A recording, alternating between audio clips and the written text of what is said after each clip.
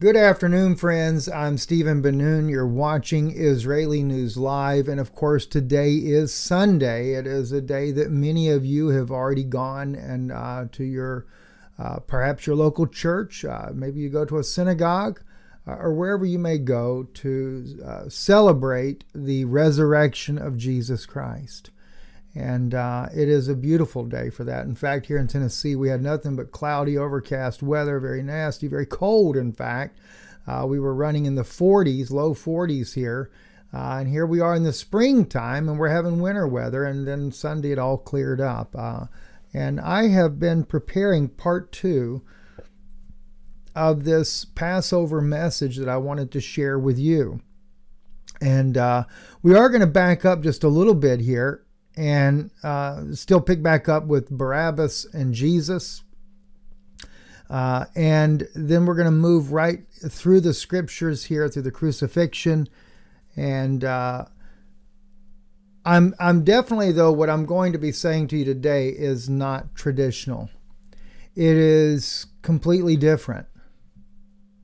And unfortunately, even before I come on to prepare the broadcast for you, just in a moment of prayer, as I was asking the Father's help to deliver this message to you, I realized that the only people that will truly receive this message are those that are elect of God, that are able to receive it. At the same time, it's going to be a message that is going to cut very deep. It's going to cause many people to have to step back and question where they are. What is their role in the modern days that we're living in? Because truly there is a scripture, and we're going to go to it here in just a moment, in the New Testament. It's actually, let's see, maybe I'll just pull it up real quick here. Goodness, I hope. Here we go. Nope, that's Genesis. Goodness, where did I put it at? Where the people crucified Jesus Christ afresh. Yes, actually in the book of Hebrews. And I think I want to start with this passage just to have that in our minds. But we're going to go much deeper in the book of Hebrews as well. We're going to have to back up a chapter, go into this one, and then go forward a chapter. And I think before we start, I really like to pray before coming on, but I think what we should do is we should pray together about this message so that it'll be more of a benefit to you. Heavenly Father, I am the most unworthy servant there is, Lord, to bring forth the things that I'm about to share with the people. I know, no doubt, Lord, one day this may cost me my life. There have been 2 attempts already made. My wife has also had an attempt made on hers for the very things that I will share with people today. And Jesus, you said when you were here on this earth, if they persecuted you and you are the master of the house, how much more will they persecute us? And you even said in their synagogues. So we shouldn't expect anything different. I ask so, Father, with the most sincerest heart I can, Lord. Father, first forgive me of my own shortcomings in life. And I ask, dear God, that you will open the ears of those that will listen today, Father. I pray, dear God, with faith praying, Lord, asking you, Lord, that their ears will be open, Lord, and that if they have found themselves on the wrong side, that they will just seek sincerely you and to go on the right side. For this battle is not going to be an easy one. In the name above every name, the most precious of all, the Lord Jesus Christ, I pray. And for those that look for your name in the Hebrew tongue, dear God, I would say, B'Shem Yeshua HaMashiach Ani Shoel Elocha Adonai. Be Adonai. Ezranu Kol Anashim. Amen.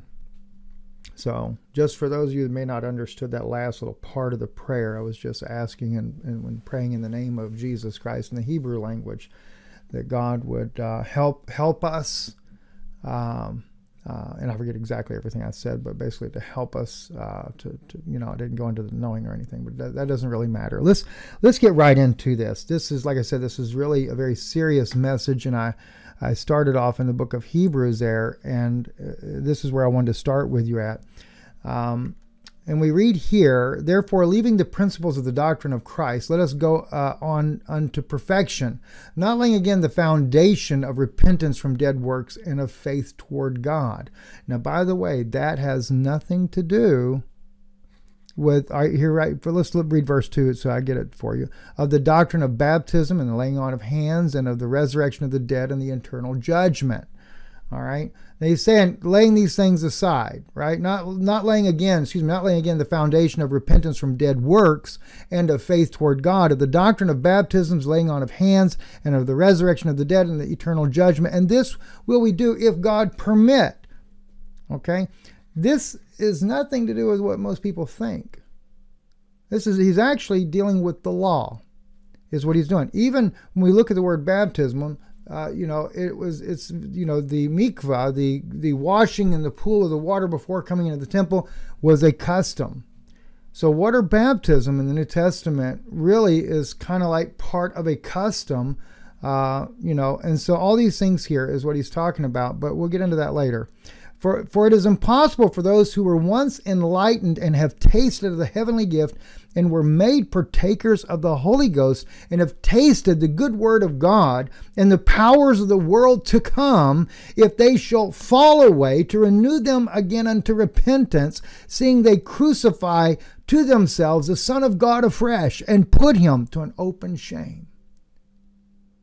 He's literally talking about you fall away, you go into apostasy, you go back to the law. And when you do that, you crucify Jesus Christ afresh, anew. And you put him to an open shame. Now, the reason why I'm going to get into this and the reason why I'm bringing that passage out in the book of Hebrews here is because Jesus Christ is the Melchizedek for us. He is the high priest. He entered into the Holy of Holies for you already once and for all. But what's happening is what's going on in the world today. And we have to bring this out because Jesus Christ is being crucified afresh because of the push that is happening to rebuild the third temple. And I know many of you that know that the third temple has to be rebuilt, the Antichrist, etc. I get that. And that's the only reason why you say, brother, that's why we believe it's got to be built.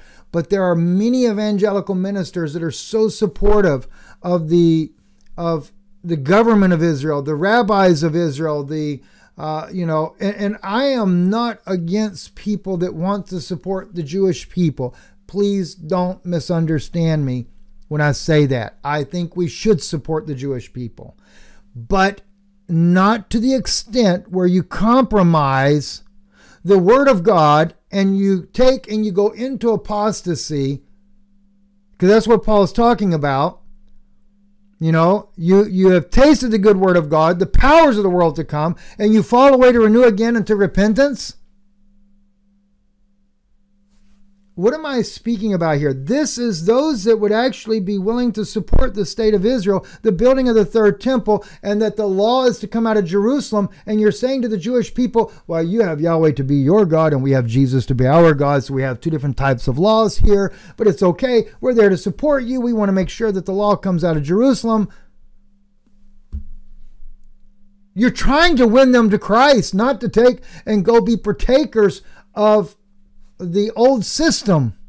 And we're going to get into that because it has everything to do with the death, burial, and resurrection of Jesus Christ as well. All right. Now, as I said, initially, what we had is we had with Jesus and Barabbas, what was happening right before the crucifixion, Pilate asked the people, which one? It was a custom. Let one go. I was looking at some of the comments. There was one guy, I brought up how the presidents always pardon them. He said, yeah, and they also pardon the turkeys. They get two turkeys. One they're going to eat and the other one they're going to let free, right? And I'm like, boy, that's a very good, that was a very good analogy as well, right? But it's also a mockery, though, in a way. And there were some people too that took up for Jonathan, and like I said, I'm not here to beat up Jonathan on the issue. I get the point that he's making, the scapegoat, the sacrificial goat, etc. But he does come in one place, and I didn't play the part there where he says, you know, in a way, it's not that the Jews were doing a bad thing; they were calling on the Son of the Father. But the problem is, he's not the Son of the true Father; he was the son of the devil. Just as it says in the Hebrew Matthew, it's not son, Bar Abba, but Bar Ba'esh, the son in the fire. And I think that's kind of an interesting note. And I realize some people, they get kind of offensive. There's one brother that, you know, because he's used to King James and he's used to only that, and it's like, you know, we appreciate that you understand this, but, you know, we don't, you know, we appreciate the fact that we understand too. I'm not discounting anybody's knowledge in these types of things here. The point is it's looking at both sides of the picture, because granted, we don't know which one is correct. Is it Barabbas as the Bar Abba, which still would make no difference, because even if it was, it's still, you know, as we see according to the scriptures, Jesus says, you are of your father the devil, and his works you will do. So they were calling on the very devil's son in that case, right? Or is it Barbaresh? You know, but pronounced Barbaras, because like I said, the way they had done there was two different ways that it was written in the Hebrew Matthew, and one is son in the fire, but it's still pronounced like Barabbas. Anyway, it doesn't make any difference. The point in this case here is that in the Hebrew Matthew, we see that he murdered women, or a woman in this case here. He was guilty of the death of a woman, and he was a lunatic. He was a madman. And when the Pharisees, they had got the people to call for the release of Barabbas and to crucify Jesus. Now, I find that very striking. Very striking. They persuaded the people to kill Jesus and to set the murderer free. In this case here, because he had killed a woman, to me, it types the fact that murderous spirit is to kill the church, the bride of Christ. Think about it. Think about that, right? Now, another interesting aspect that we could look at on this too is, and I put some images up here for you to think about, right? Here we go here. Now, President Trump, no different than anybody else, right? I'm not picking on one president or the other. Doesn't make any difference. Here you have the Chabad organization here, and what are they doing? They're signing the law, something 102, I forget the exact number for it, which is the education law, which is for the Noahide laws. And in those Noahide laws, as I said to you before, it calls for the punishment as capital punishment by beheading. That is written in the Talmud, exactly where those 7 Noahide laws come from. And if you just read the 7 Noahide laws, they do seem to look more like the 10 Commandments. That's why most people think nothing of it. They think, oh, it's no big deal, right? But those 7 Noahide laws have all those sub-laws in the same book where they were taken from, the Talmud, written by Rambam. And in those sub-laws, it calls idolatry, and of course they name Christians as idolaters, and that they're to be killed by beheading. If you worship Jesus as the Son of God, or believe him to be the Son of God, you're guilty of idolatry. Do you remember the scripture in Matthew here, right? Let's go back to Matthew. All right, Judas is repenting for the 30 pieces of silver. Okay, this is before the governor asked him, saying, "Art thou the king of the Jews?" Jesus said unto him, "Thou sayest." So actually, I think it's in the previous chapter, chapter 26, what I'm looking for here. So let me back up one chapter, because what I'm looking for, hang on. Looking to betray him. We got all that. They betrayed him. Let's see.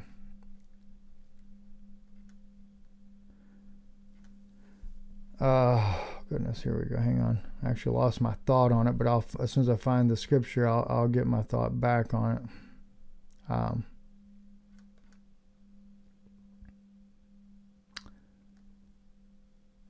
Okay.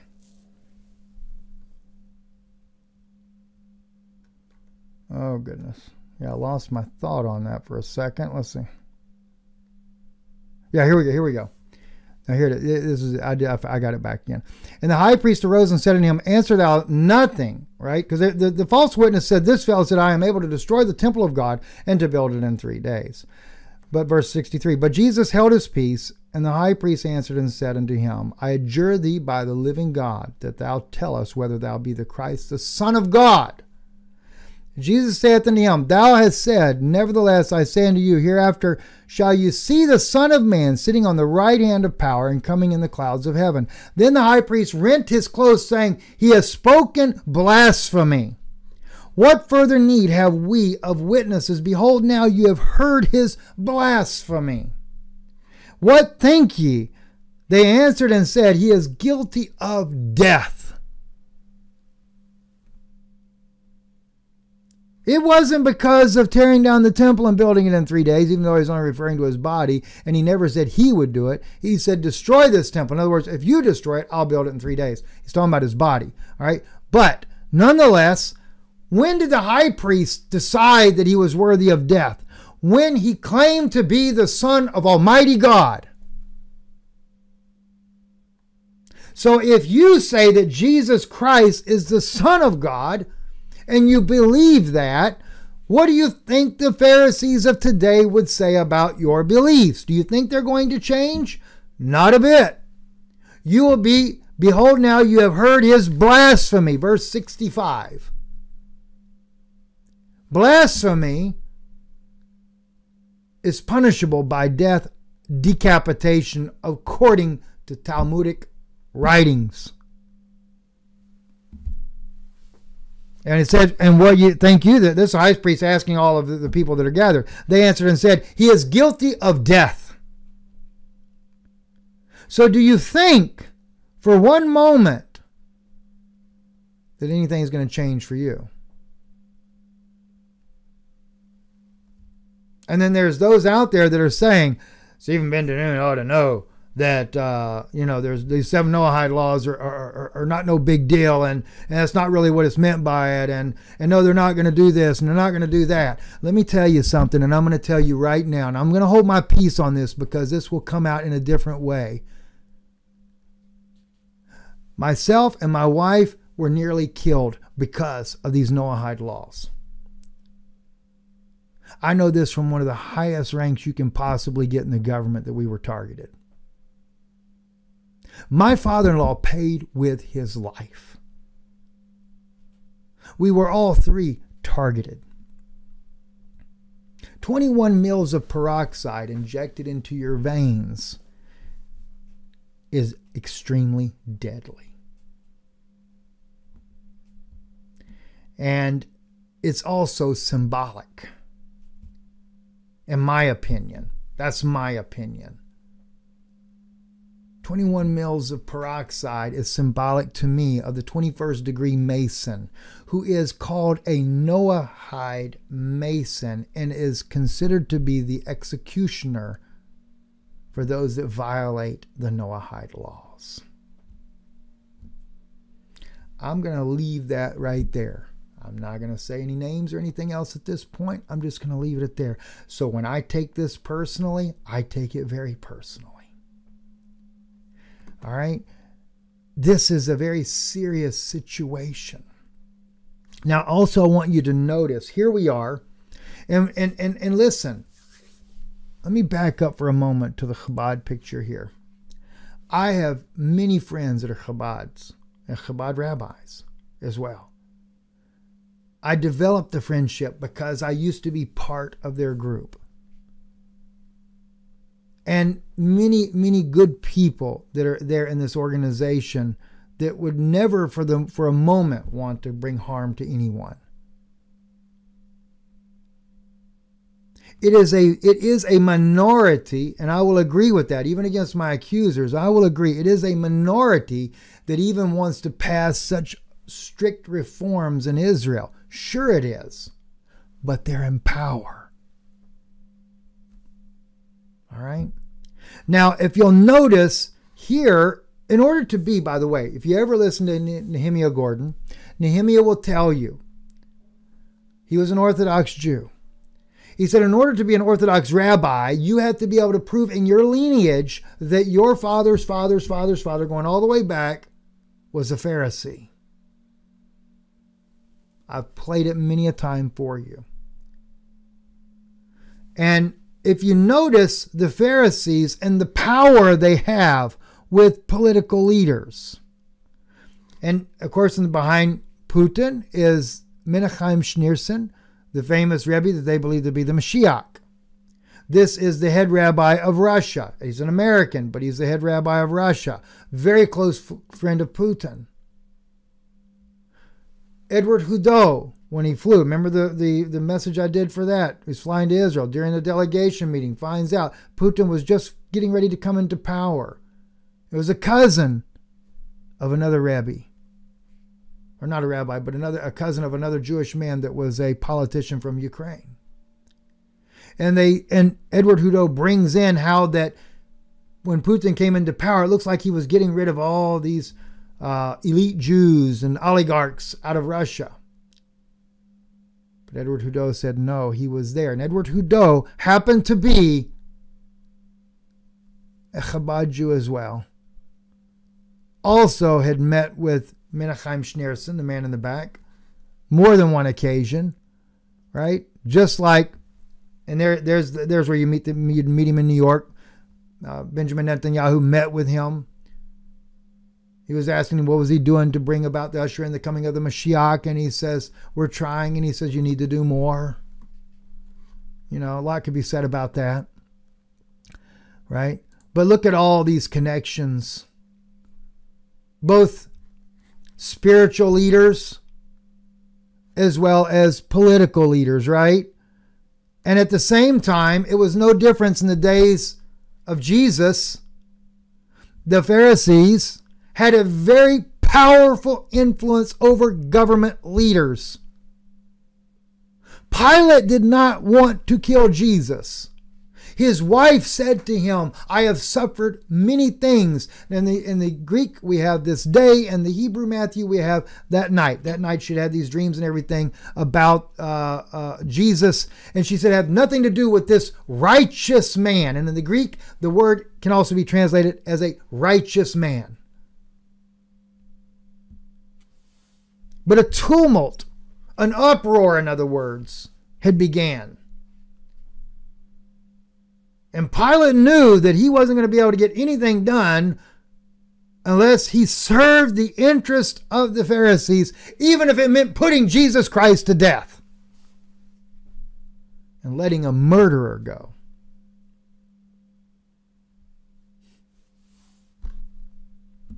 You think it's changed? It hasn't changed one bit. And right now, look at the tumult that is happening in the world today. Look at Ukraine.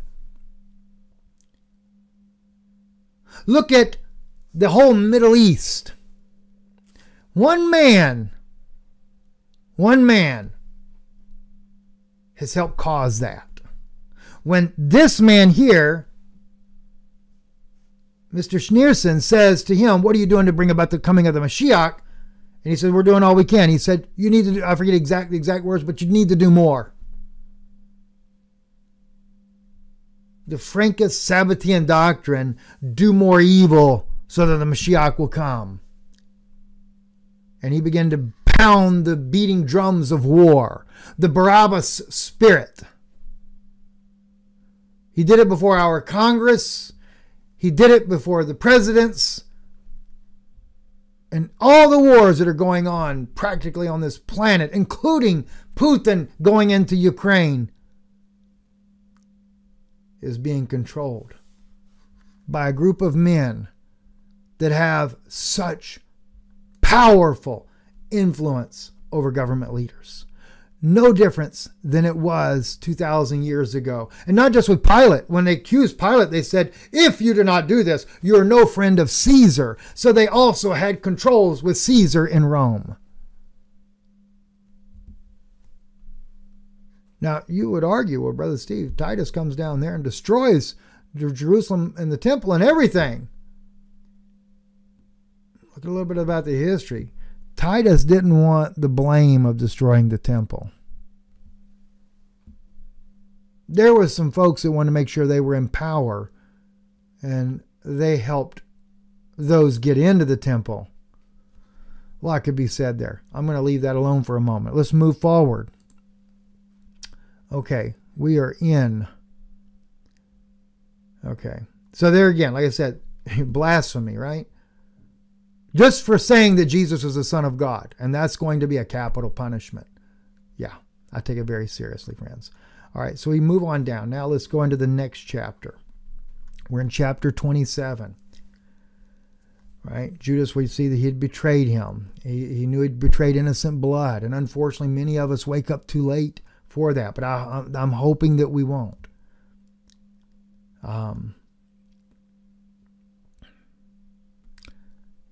Now, and Jesus stood before the governor, and the governor asked him, saying, Art thou king of the Jews? And Jesus said unto him, You say it.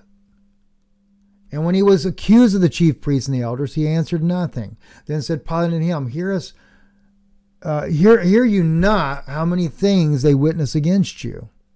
And he answered him, Never a word, insomuch that the governor marveled greatly. Now at that feast, the governor was wont to release unto the people a prisoner whom they would, and they had then a notable prisoner called Barabbas. And therefore when they gathered together, Pilate said unto them, Whom will you that I would release unto you, Barabbas or Jesus, which is called Christ?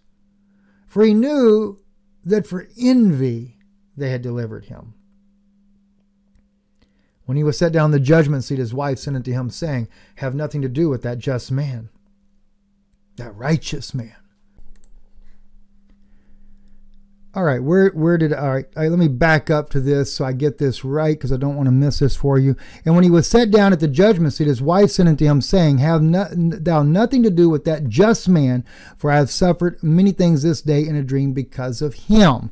Now, if you look here in the Greek as well, we find that is also verse 19. Here we go. Just man. Look right down to the very last one. Just meet righteous, or right or righteous man is what it was. Now there's a purpose for me bringing this out, not just a just man, but a righteous man. All right. If we go to the Hebrew as well, in verse 19, I implore you that in no matter should you speak a word against this righteous man, because in this night I have suffered many things in a vision because of him. Over here, let's see here. Okay, Sadiq, right there. Sadiq is the righteous man there, all right? So he was a righteous man there. And the reason I wanted this to be out there, because Melchizedek, he is the righteous one. And let me just see real quick, because I've made myself some notes on these things, and I don't want to forget these things, so bear with me one moment.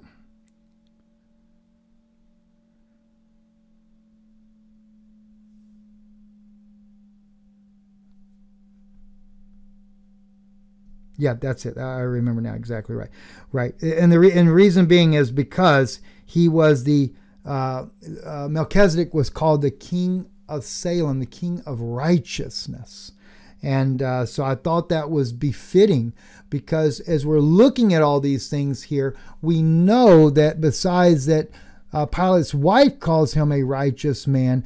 And then Pilate also is asking him, is he the king of the Jews? And in reality, that is exactly what this all comes down to, because in the book of Hebrews, right? This is where I said the people are crucifying Jesus Christ afresh because you're going back to the law. You're taking and you're trying to restore, believing that Jesus was not the fulfillment of what? Isaiah chapter 2. Maybe we should read Isaiah 2 before I get into this. This is going to be a lengthy message, friends, so please forgive me. Bear with me on this. But I think it's important.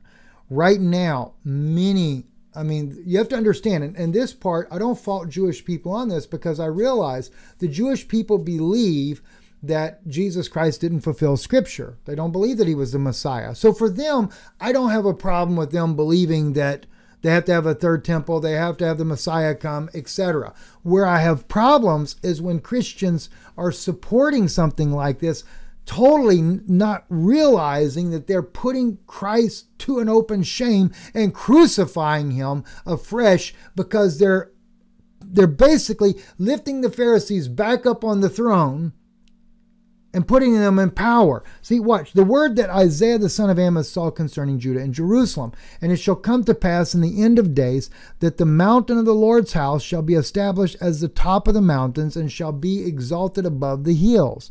And all the nations shall flow unto it. And many people shall go and say, come ye, and let us go up to the mountain of the Lord, to the house of the God of Jacob, and he will teach us of his ways, and we will walk in his paths. For out of Zion shall go forth the law, and the word of the Lord from Jerusalem. Wow. The law is going to go forth. The word from Jerusalem. All nations are going to come. All right. Did we forget about, have we forgotten that in Acts, right? We got to just quickly look at this. Acts chapter 2, right? Here we are on the day of Pentecost. And we got the sound of the rushing mighty wind. And there were dwelling at Jerusalem Jews, devout men out of every nation under heaven. All nations were there.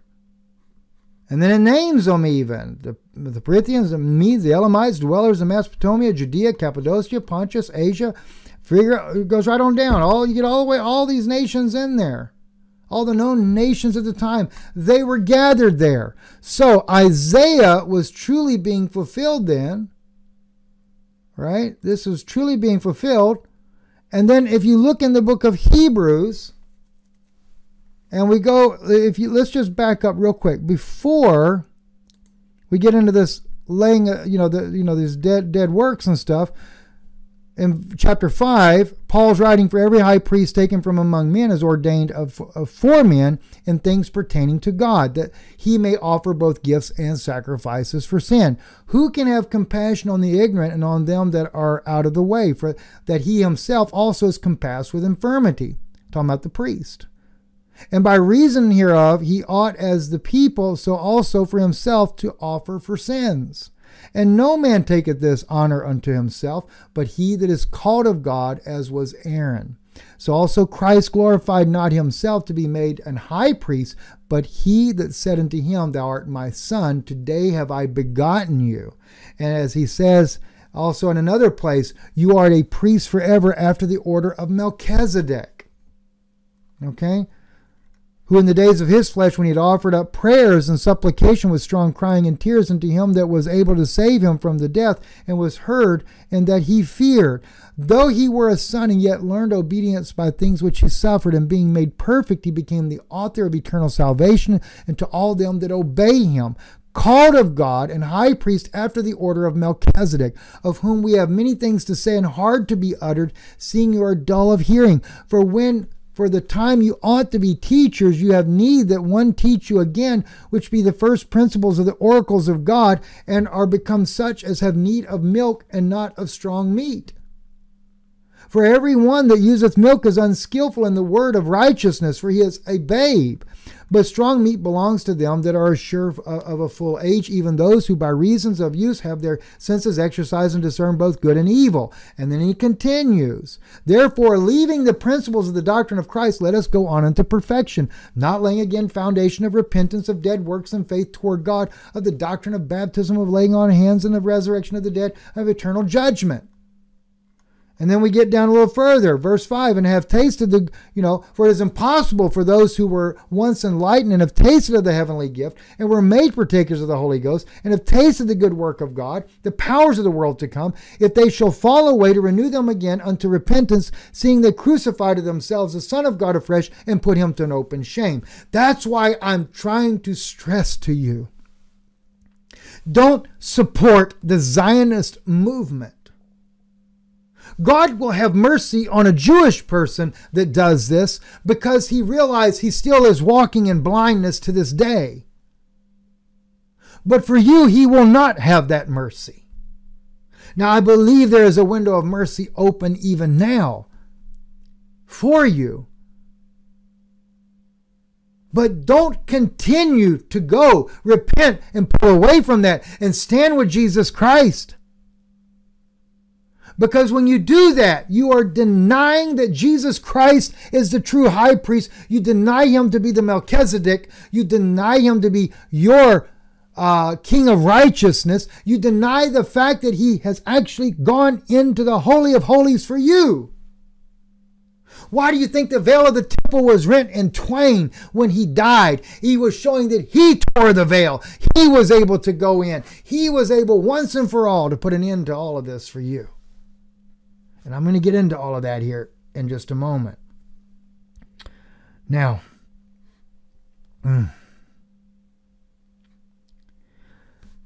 we got, all right, so then if you continue on though, and we could have read all of this here. Let me read the last two before I jump to the next chapter. Which hope we have as an anchor of the soul, both sure and steadfast, and which entereth into that within the veil. Whether the forerunner is for us has us entered, even Jesus made an high priest forever after the order of Melchizedek. All right. Then you go into this chapter 7. I'm not going to read all of it. I'm just going to read some of it here though. Okay. For this Melchizedek, king of Salem, priest of the Most High God, who met Abraham returning from the slaughter of the kings and blessed him, to whom also Abraham gave a tenth part of all, first being by interpretation king of righteousness. After that also king of Salem, which is king of peace. Without father, without mother, without descent, having neither beginning of days nor ending of life, but made like unto the Son of God, abideth the priest continually. Think about that. No father, no mother, no descent, no genealogy. Let's drop down to verse 6. But he whose descent is not counted from them received tithes of Abraham and blessed him that had the promise. All right, it's talking about Levi. And without all contradiction, the less is blessed of the better. And here men that die receive tithes, but there he receiveth them of whom it is witnessed that he liveth. All right. Now let's see. Let me start with verse 12 here. For the priesthood being changed, there is made a necessity, a change also of the law. Now we're talking about Isaiah 2. All right, let's just look real quick. For out of Zion shall go forth the law and the word of the Lord from Jerusalem. Okay. So there must be a necessity of a change of the law. For he of whom these things are spoken pertaineth to another tribe, of which no man gave attendance at the altar. For it is evident that our Lord sprang out of Judah, of which tribe Moses spoke nothing concerning the priesthood. And is yet far more evident, for that after the similitude of Melchizedek there arises another priest, who is made not after the law of a carnal commandment, but after the power of an endless life. For he testifieth, thou art a priest forever after the order of Melchizedek. For there is verily a disannulling of the commandment, going before the weakness and unprofitableness thereof. For the law made nothing perfect, but bringing into in of a better hope did, by which we draw nigh unto God. When that veil was torn in half, that's what give you access. And insomuch as without an oath he was made priest, for those priests were made without an oath, but this was an oath by him that saith unto him, the Lord sware and will not repent, thou art a priest forever after the order of Melchizedek. By so much was Jesus made a surety of a better testament. Now do you see why he writes in here in chapter 6, that if you fall away to renew again unto repentance, in other words, if you're going to go back to that law, you crucify to yourselves the Son of God afresh.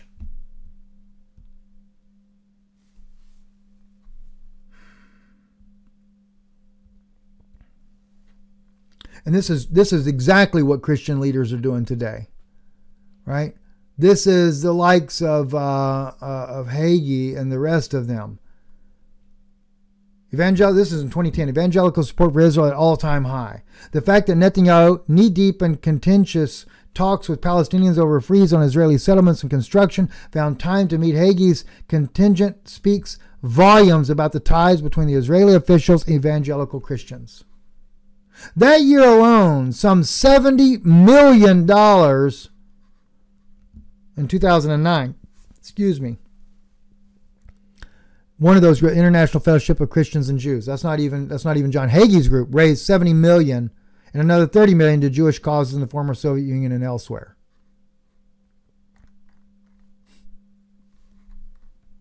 Like I said, helping Jewish people, I don't have a problem with that at all. You know, there's people that need help everywhere. Palestinians need help. Jewish people need help. Syrians need help. Humanity needs help as a whole. War-devastated people, both in Ukraine, on both sides of that war, need help.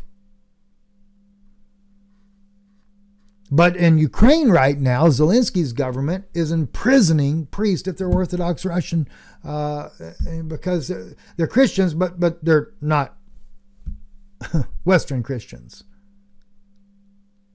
How ridiculous. Back to Matthew. But the chief priests and the elders persuaded the multitude that they should ask Barabbas and destroy Jesus. And that's what's happening today. The evangelical leaders and messianic leaders of this world that are claiming the name of Jesus Christ are persuading the people, persuading you to call upon Barabbas to be released and Jesus to be crucified.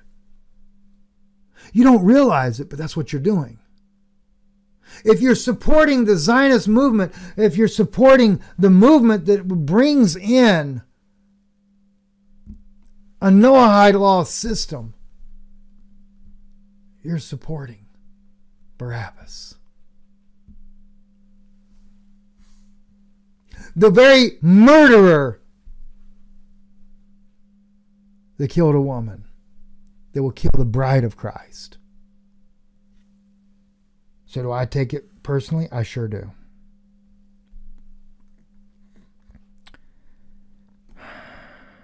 Let's see. Now we move on down. I want to kind of wrap this up, but I want to wrap it up in a couple of things that the Lord has shown me as well. I got such a blessing putting this message together, and some amazing things that God has shown me. So when Pilate saw that he could prevail nothing, but rather atonement was made. In other words, there was an uproar happening. And he took water and washed his hands before the multitude, saying, I am innocent of the blood of this just person, this righteous man. See you to it.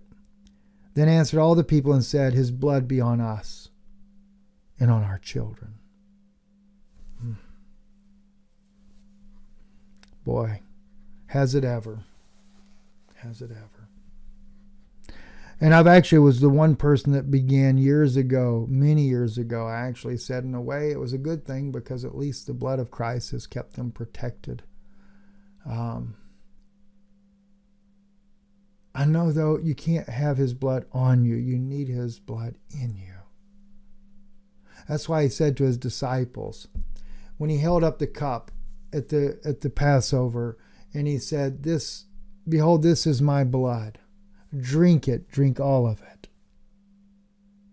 It was to go in them. It was symbolic, but it was to go in them, representing the very life of Christ dwelling within them. Even the very, I'm going to get into that in a moment. Let me wait. Then they released Then he released Barabbas unto them, and when he had scourged Jesus, he delivered him to be crucified. The soldiers of the governor took Jesus into the common hall, and gathered unto him the whole band of soldiers. And they stripped him, and put on him a scarlet robe. And when they had plaited a crown of thorns, they put it upon his head, and a reed in his right hand. And they bowed the knee before him, and mocked him, saying, Hail, King of the Jews. I want to show you something. Something that is very beautiful that you're going to see here. Here we have a picture, and I don't know who did the picture, and this is supposedly depicting what they did with Jesus with the scarlet robe, the crown of thorns. Many, many years ago, I guess some 12 years ago, I spoke about the crown of thorns, and that when Jesus was on the cross and he cried out, Eli, Eli, lama sabachthani. He's saying, my God, why have you forsaken me? And he spoke in an unknown tongue. Didn't speak in Hebrew, didn't speak in English. It was an unknown tongue. That's why even the Jews didn't know for sure. They said he calls on Elias. No, he was calling on his Father, saying, why have you forsaken me? Now, I caught something new, and that's what I wanted to be able to share with you today, and I thought it'd be a blessing for you as well. Let's see here. Let's see, that's one of the ones, but it's actually Exodus. This here in Exodus chapter 3, and just for traditional sake there, I'm going to read a little bit to you in the Hebrew language, and then we'll speak about it in the English language, the verse 2, but I'll start with verse 1. Umoshe haya ro'e et Atzion, itro chatono kohen Midian, ve yanachag את הציון אחר המדבר ויבא אל האלוהים חורבה וירא מלך יהוה אליו, right? And the angel of the Lord appeared to him in a flame, בליבת אש מתוך הסיני, a flame in the midst of the bush. וירא והנה הסיני באר באש, והסנה איננו אוכל. So literally it's saying that the bush is not eaten, but we use the word consumed. Now, this is where Moses meets God. And of course, out of the flame of the fire, the midst of the bush, he looked, and behold, the bush burned. Let me read a little further down for you, though. And Moses said, I will turn aside now and see this great sight, why the bush is not burned. Ve'yomer Moshe asrana ve'ira et hamoreh hagadol hazeh. Madua lo iba'er hasane. Why is it not burnt? And when the Lord saw that he turned aside to see God, and called unto him out of the midst of the bush, and said, Moshe, Moshe, Moses, Moses. And he said, Here am I. Ve'yomer hineni. And he said, Draw not nigh hither. Ve'yomer el tikra chalum shel nalecha me'al reglecha ki hamakum asha ata omed eliyav adamat kodeshu. And he says, Put off your shoes from off your feet, for the place whereon thou standest is holy ground. And moreover he said, Yomer Anochi Elochai Evohe Avicha. He said, I am the God of thy father. I always thought that was interesting that God says this to Moses, because Moses had always wondered who his father really was. You remember, he was given up as a little child and raised by the daughter of Pharaoh. So that must have caused a little question mark in his mind. Was he really a Hebrew, or was he really the daughter of Pharaoh? He says, Elohai Avraham, Elohai Yitzhak, Elohai Yaakov. The God of Abraham, the God of Isaac, and the God of Jacob. Veister Moshe. And Moses hid his face. Bepanav ki yoreh mehabit el ha'elohim. For he was afraid to look upon God. And the Lord said, I have surely seen the affliction of my people that are in Egypt, and have heard their cry by reason of their taskmasters, for I know their pains. And I am come down to deliver them out of the hand of the Egyptians, and to bring them out of that land into a good land, a large, unto a land flowing with milk and honey, and to the place of the Canaanite, Hittite, and the Amorite, the Perizzite, Hivite, and Jebusite. And now, behold, the cry of the children of Israel is come unto me. Moreover, I have seen the oppression wherewith the Egyptians oppress them. Come now, therefore, and I will send you unto Pharaoh, that you may bring forth my people, the children of Israel, out of Egypt. And Moses said unto God, Mi anochi, who am I, that I should go unto Pharaoh, ki elecha el paro, and that I should bring forth the children of Israel? And he said, Certainly I will be with you, and this shall be a token unto you that I have sent you. When you have brought forth the people out of Egypt, you shall serve God upon this mountain. And Moses said unto God, Hine, Anochi ba el bnei Yisrael. Behold, when I come into the children of Israel. Ve'amati lehem Elochai avotechem shelachani aleiechem.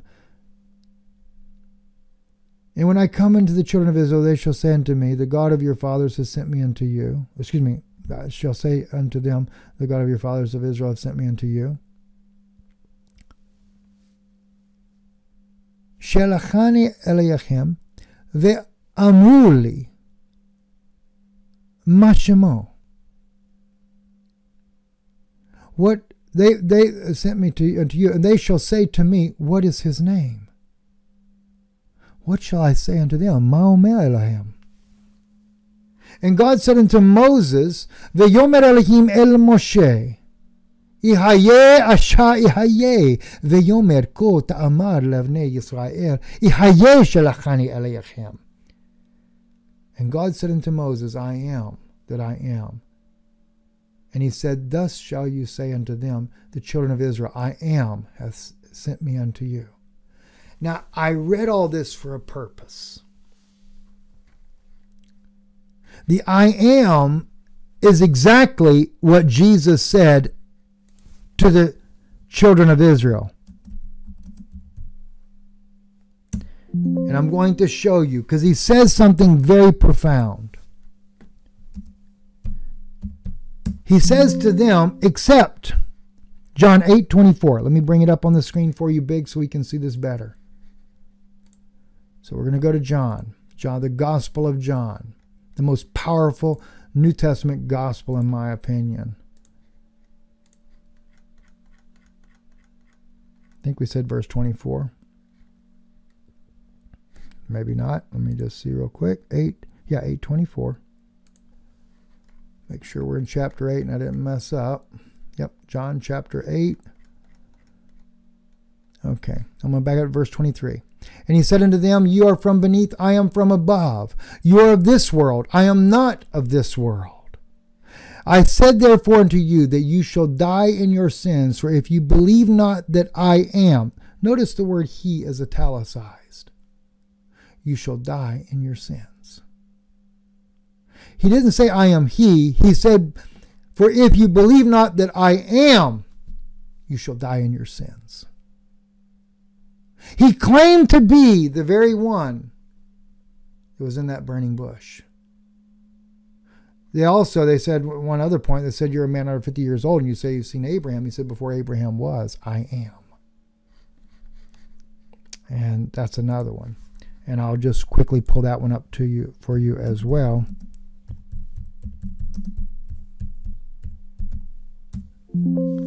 That's also John chapter 8, and we got to go all the way down to verse 58 for that one. So he's dealing with this whole issue during this whole chapter here. Then said the Jews unto him, Thou art not yet 50 years old, and hast thou seen Abraham? Jesus said unto them, Verily, verily, I say unto you, before Abraham was, I am. And they took up stones to cast him, but Jesus hid himself and went out of the temple, going through the midst of them, and so passed by. Now, the reason why I want to bring this out to you, though, is not just to make that argument there, but mainly because there's some beautiful analogies in there. And if you've only been listening for the last few years or whatever, you probably never heard me talk about this. One, all right, we have to go back to the Hebrew here in Genesis, and we find out, Exodus, not Genesis. I'm going to get to the Genesis too. But when we see up here, and the angel of the Lord appeared unto him in a flame of fire out of the midst of a bush. The word Sinai is a bramble bush. It is a thorn bush. He's in the midst of the fire. In other words, the angel of the Lord, which is the angel aspect here, is actually the amber light. It is just a form. It's a messenger form. All right, and appears there, and God spoke out of the midst of that fire to the children of Israel, out of the midst of a thorn bush. And here we have Jesus. When they put this robe on him, it represented that color of that fire of the thorn bush. And the crown of thorns that was plaited upon his head are the very thorns from a bramble bush. And here we had him as they mocked him and made fun of him. But the very I am was once again in the midst of a thorn bush, clothed and wrapped in the flame of fire, in a similitude of a picture. And they missed it. They missed it. This is why I'm working on the book, What Have Rabbis Missed? One of the reasons are beautiful stories like this. And for the believer that is listening to my voice today, if you have accepted him as the King of righteousness, the King of Shalom, he is the Melchizedek, he is the high priest that has entered into the veil on your behalf, to the Holy of Holies. I want to leave you with this right here. I want to take you, and we go to Matthew's Gospel now. Actually, we know that he is crucified.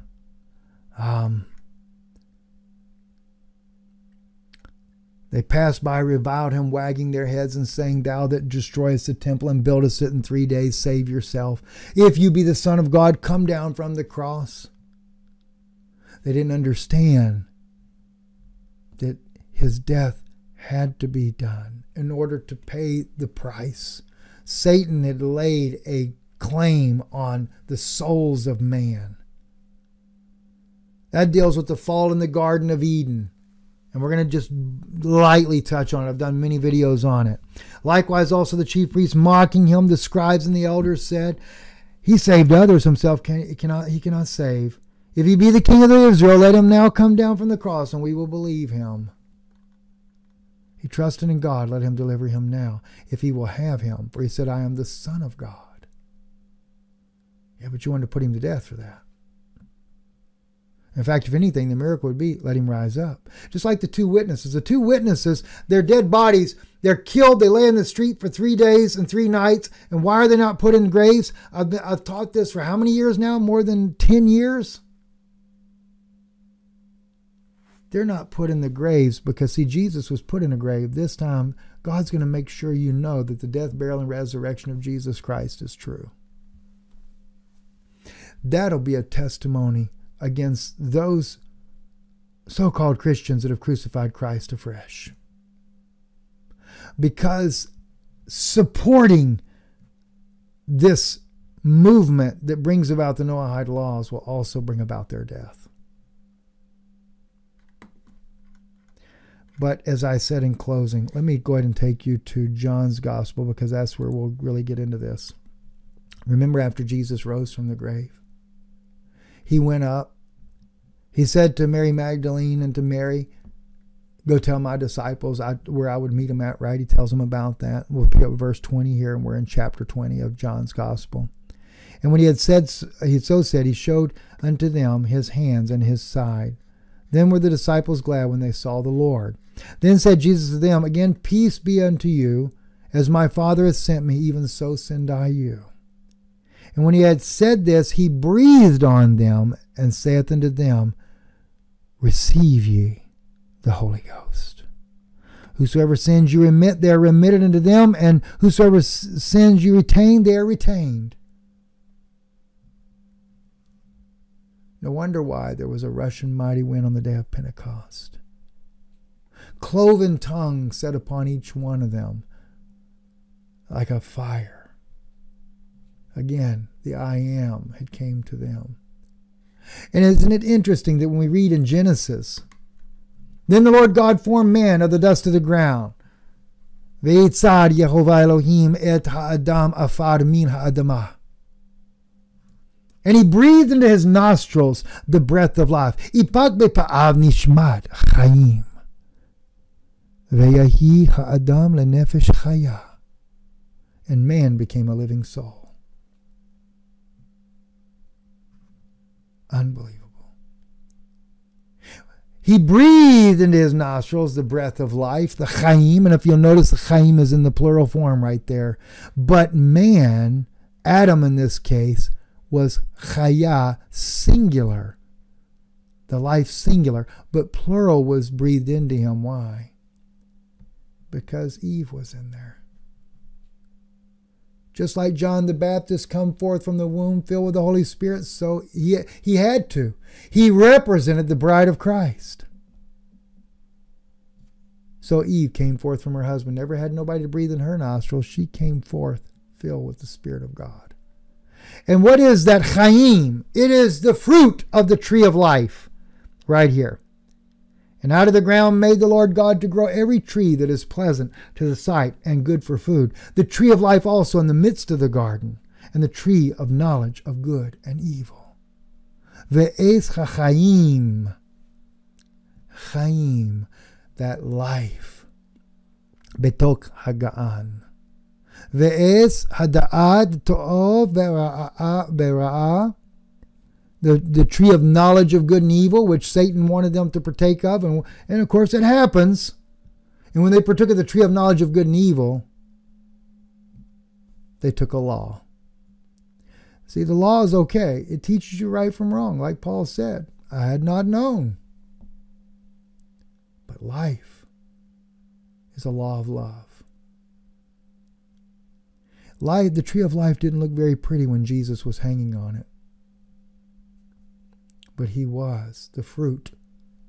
In him, his spirit, the spirit that he had the chayim in the plural in him, because he was Adam. He was the second Adam. And in him was all that life. And that life was imparted upon us if we receive it. If we receive Barabbas, then you know what you will get. I'm Stephen Ben-Nun. I really pray this message has been a real blessing to you today. And if it is, and God lays upon your heart, believe me, there is not many people that like what we have to say. You want to support the work, we can always be blessed by your help. Online, fastest way right there. Or Benun Institute, P.O. Box 156, Sunbright, Tennessee. You can do it that way, or if you notice how my name is spelled, Stephen Ben-Nun, B-E-N-N-U-N. You can donate either way.